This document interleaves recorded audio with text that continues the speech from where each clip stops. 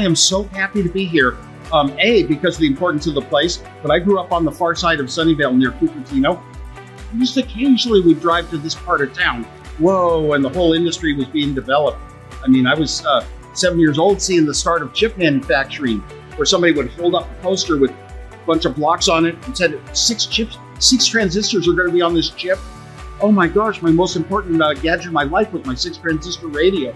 So I asked my dad that night, are we gonna have better 6 transistor radios? And he said, oh no. He said, these new technologies can only be afforded by the government and the military. And I didn't tell him, I didn't say it out loud, but I thought in my head, I wanna make things that are for the average Joe and the average home, consumer appliances. So, but this is a step there.